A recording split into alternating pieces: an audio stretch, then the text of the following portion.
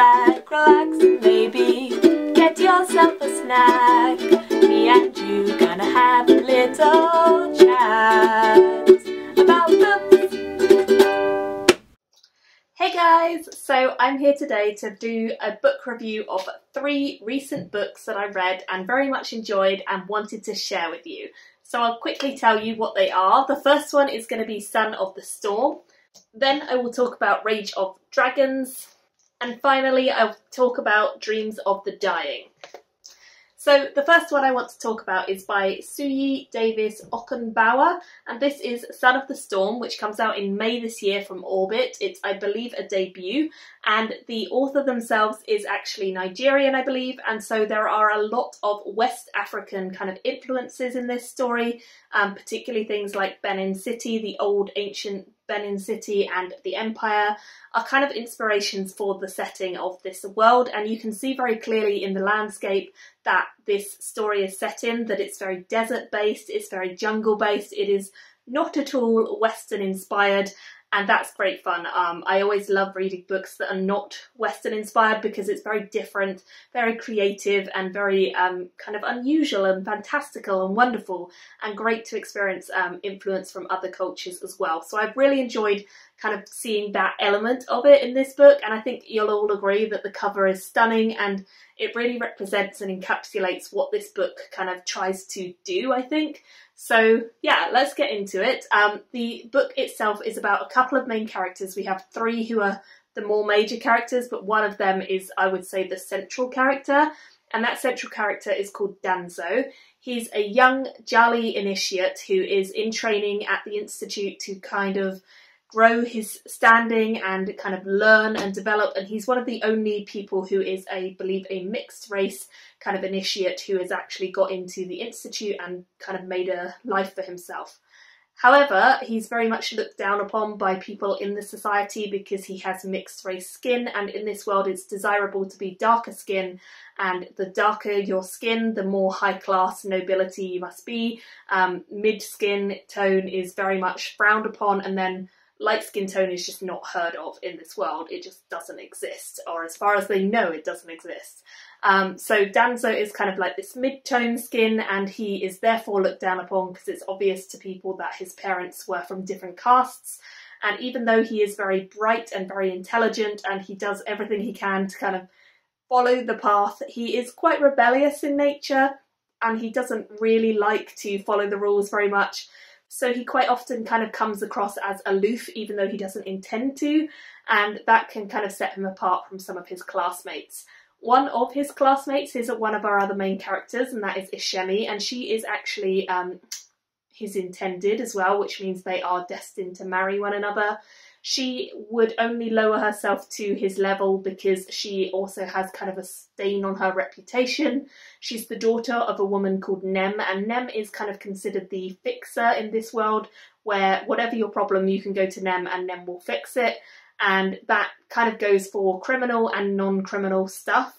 So Nem has like a bunch of enforcers who will do stuff for her, and she also has a lot of contacts. She's kind of like got her finger in all the pies in a way. So by association and by her family connection to Nem, Ishemi is kind of tainted as well. So that's why they are destined to be together and be intended. However, they're not super compatible. Ishemi is very, very feisty. She's very determined and ruthless, and her plotline actually took a much darker turn than I expected, which I was kind of intrigued by. She's very much out for herself. She's very determined and very definite, and very much knows what she wants in this world and is not going to let anyone stand in the way of it, no matter who they are. So she was an interesting character to follow as the time went on, because her story kind of got darker and deeper as it goes. And then the other main character that we have is called Lilong, and she is a yellow skin, which is essentially unheard of in this world. In fact, most people in this world think that yellow skins were completely wiped out. They don't believe they exist anymore. And so the fact that she is one is pretty unheard of, and the fact that she comes to their city for a mission is, again, pretty diabolically suicidal in a way. and she gets tangled up in a mess with Danzo and Ashemi and various other characters in this world. She is on the hunt for magic, which is very much her domain and not something that has been seen in the city where Danzo and Ashemi live for a long, long time, and it's not something that is common knowledge there. So when the magic does appear and it comes in the form of this mineral called Ebor, it is very, very rare and very crazy and sparks off all kind of political dissonance and all kinds of problems for Danzo and Ashemi alike. So it's a pretty interesting story. It's fairly fast paced. I will say overall I felt like the pacing was good and it didn't feel slow in any places. I like the magic and I like the fact that the magic takes a toll on people. So if you do use Ebor, then you are very much affected by it. It takes quite a strain on the soul and the emotions and even physically. So I like that element of it. There are magical creatures in this world too, so they are a part of the book as well. And generally I think it has a good flow to it, but I think for me, my only real criticism comes from the characterization. Personally, I would have liked a little more kind of openness and connection with the characters for me to really get invested. And I think also this story, because it's a debut, it feels a little bit rough around the edges in places, but it doesn't feel slow and it doesn't feel bad. It's just not quite as polished as I would like it to be. So for that reason, I ended up giving it a 3.5 out of 5 stars, which is still very much a good rating from me and still means that I really enjoyed it. But it just means there's a little bit further I think the author can go. And because this is the first in a series, I have a feeling that that is going to happen as the series goes on. So 3.5 stars from me for this one. And I'd love to know if you guys are going to pick this one up when it comes out in May. Let me know in the comments below. The next one that I want to talk about is Rage of Dragons by Evan Winter. This has been on my TBR for quite a while since it first came out, I think a year or two ago now. And I've seen a lot of people with very divided opinions about this one. I've seen some people who absolutely loved it, and then I've seen other people who couldn't get anywhere with it and found it really dull or really hard or really difficult to get into. So it's quite a divisive one from the sounds of it. Personally, I will admit I audiobooked this and I think that had quite an impact on how I consumed it, because the audio narrator is really, really good and I really enjoyed them telling the story. I don't know if I would have enjoyed it as much had I read it, because I've heard from lots of people who read the books that they didn't have that enjoyment. And I think also just kind of having it voice narrated when it's a slightly confusing setup at the beginning, which I do think it has elements of, then yeah, the narration can really help with that kind of thing. So I think that if you are an audio listener, maybe try it on audio. But yeah, let me know what you think if you've read it. Do you agree with that assessment? I also admit that this book is kind of different from what I would normally pick up. It's quite battle heavy, and I don't tend to enjoy battle heavy books. I think generally I find them a little bit dry. And although this does have areas which are very battle centric, and it also follows kind of different points of the plot follow like a revenge quest, which feels very kind of Red Rising inspired. It does feel like there's enough emotion to kind of keep the reader there, or at least for me with the audiobook, I definitely felt like I had enough of an emotional connection to want to know what was going to happen next. And so even though the battle scenes are a very prominent part of the book and it's kind of all about how these characters can defend themselves, it's one of those stories where we're following a lower caste kind of citizen called Tao, who is considered a lower, which is basically just, you know, lower class, and he is desperate to become trained up and prove himself in this world. At the very beginning, he has a great relationship with his dad and even his mum, who is slightly distanced from him because she moved out and left them. He has a good relationship with his family in general, but then his father is brutally killed in front of him, kind of because of him, and it completely changes his view on everything in life, and this happens very early on, and he instantly gets sucked into this revenge quest. He is determined to hunt down his father's killers, he's determined to pay them back in kind and kill them, and he can only do that if he trains in a certain way and gets to a certain level, because the people who kill his father are considered nobles, and you cannot kill a noble if you are a lower, then without massive repercussions. You cannot even challenge them. So it's definitely about training him up, and this book in particular feels like it's one of those beginning books where there's a lot of training montages, there's a lot of training moments, battles that are kind of flurries and like leading up to developing a team and a core of people who he can depend on. I liked all of that. I feel like that's the sort of fantasy that I'm very familiar with and I very much enjoy. So it didn't feel super fresh, but it didn't feel boring either. It felt like, even though it was stuff I'd seen before, it was done well. The world itself that this is set in has some interesting magic. We're following two kind of cultures, and they have been at this endless clash for a long, long time, like many generations. One of the sides of this clash is called the Omehi, and the Omehi are the tribe that we're following, where they have this magic where one in a certain number of their women and a certain number of their men is gifted. And gifted for women means that they can call on demons and they can kind of infect and take over the minds of those that they are battling against with these demons or dragons.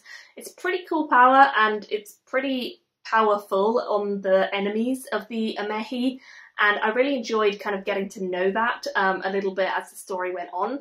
And then the other kind that men have is where they can become this kind of engorged, huge beast of a man, almost like the Hulk is what I imagine, where they can just kind of hulk up and they can go completely battle crazy and yeah, take down loads of men much more easily than they would be otherwise. So yeah, pretty weird, crazy powers, but I liked learning about them. Tao is the main character, the one that I talked about, the lesser, who is trying to kind of come up in the world, and we are following him for the whole book. He's the main character throughout, and I enjoyed his story. There is a romance that I thought was handled fairly well, although I wish that the female characters had been more prominent in this book, because that is my main criticism with this particular title, is that the ladies, they had amazing potential and it was kind of squashed down to show off Tao's story, and I would have liked to see more ladies doing awesome things. I hope that in the second book that kind of happens a bit more. I'm currently reading the second one and I feel like it hasn't happened just yet, but maybe it's coming, fingers crossed. But yeah, I mean, it's not unusual in fantasy for the women to get overlooked, and I do feel a little bit like that happened in this one. The magic of this world, as I say, it does call on demons, and there is this whole demon world that you can travel to in your kind of unconscious. It very much reminded me of The Dragon Cycle, which I really loved that series by Peter V. Brett. You can see the top of one of them over there. I love that series, so I think the magic in this definitely has elements of that, and I really like that. I also think, I mentioned before, it's kind of this revenge quest, which again feels like it is taking inspiration from things like Red Rising. So again, I think if you like either of those things kind of combined, this is definitely elements of that. I also definitely enjoyed the kind of brotherhood vibes that Tao and his various brothers who he meets along the way and trains with kind of give off at the end. I feel like they're really a strong, tight-knit group by the end, which I was really enjoying seeing. And overall, I gave it a solid 3 out of 5 stars. I definitely wanted to continue on with the series because it was left on a very dramatic kind of cliffhanger. And I have picked up the second on audio, which I'm now listening to as I say, so I will be reviewing the second one probably at some point soon. So far I'm enjoying that one as well, but I just want the ladies to kind of come through and be awesome, so fingers crossed.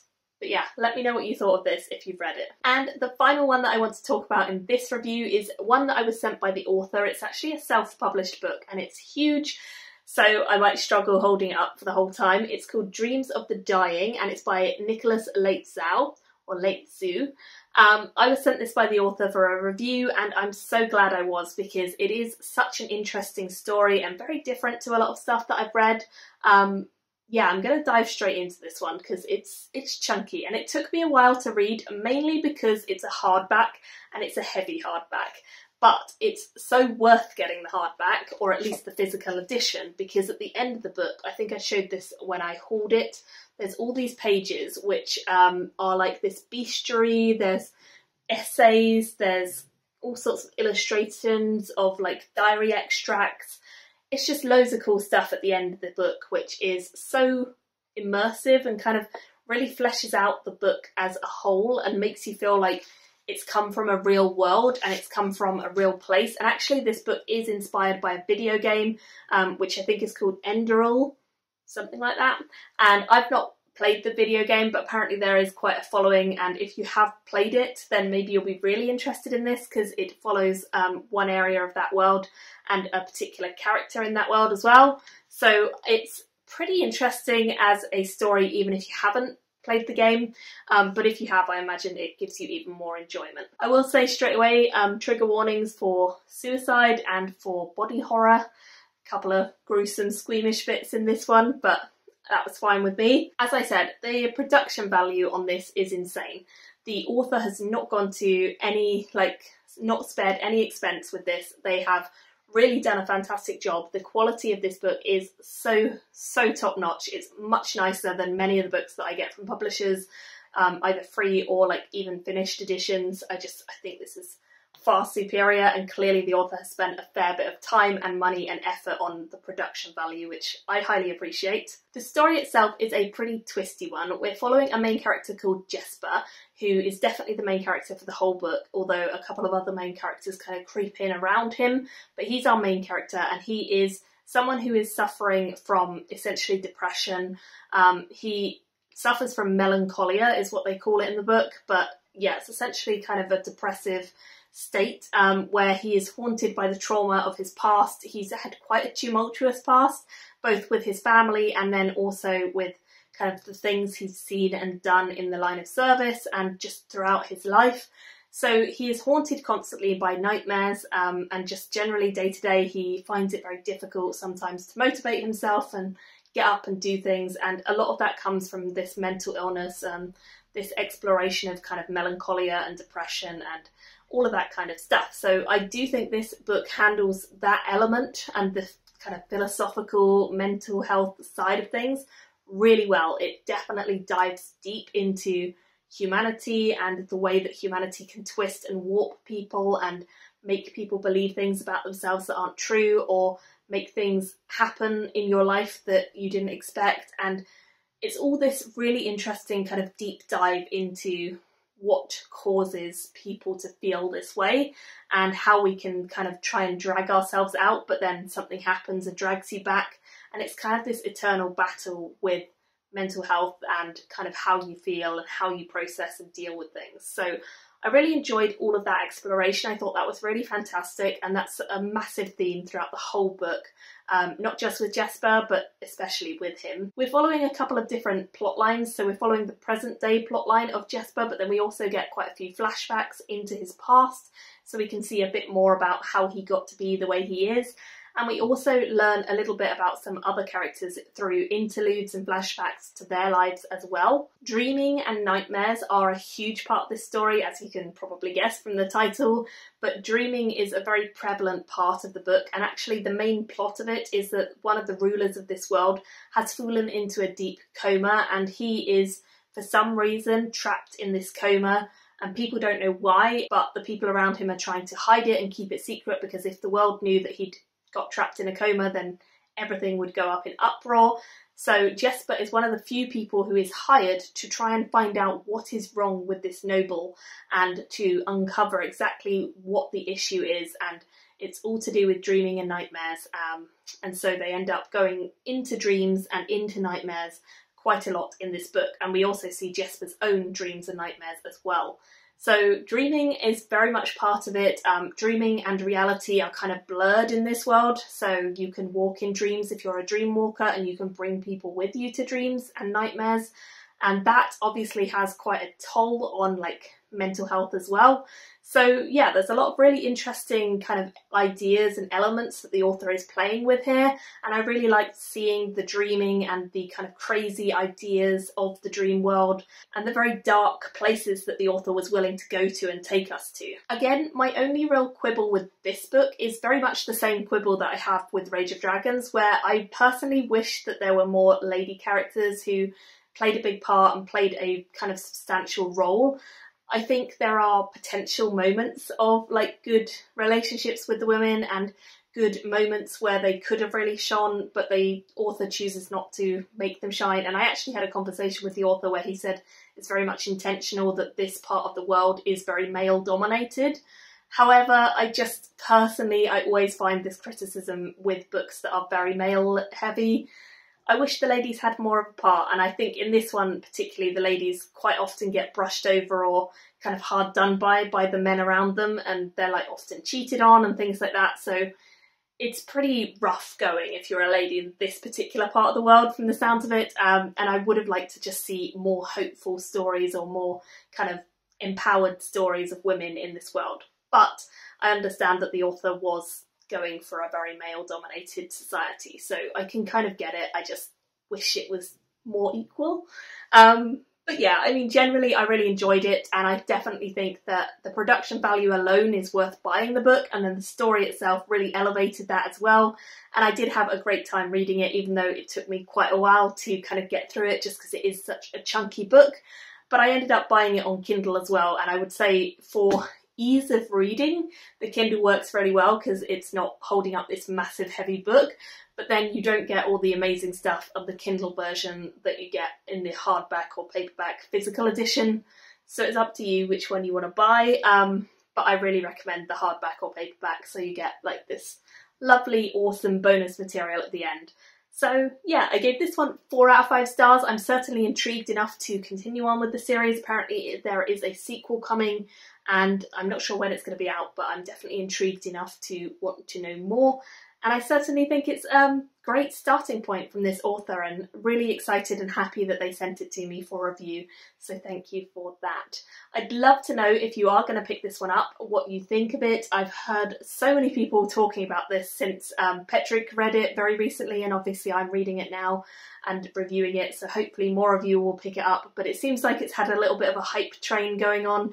So if you want to join on that and you want to pick it up, then always supporting self-published authors is great, and one who has put this much effort and time into their book and their production is so worth supporting. So please do go and check it out, and I will try and find a link where you can buy it below. Thank you all so much for watching. Let me know your thoughts on this and the other 2 books that I've mentioned if you've read any of them, and I will chat to you very soon in another video. Bye guys! Thank you for watching my video today. Go pick up a book, then come back and chat with me again.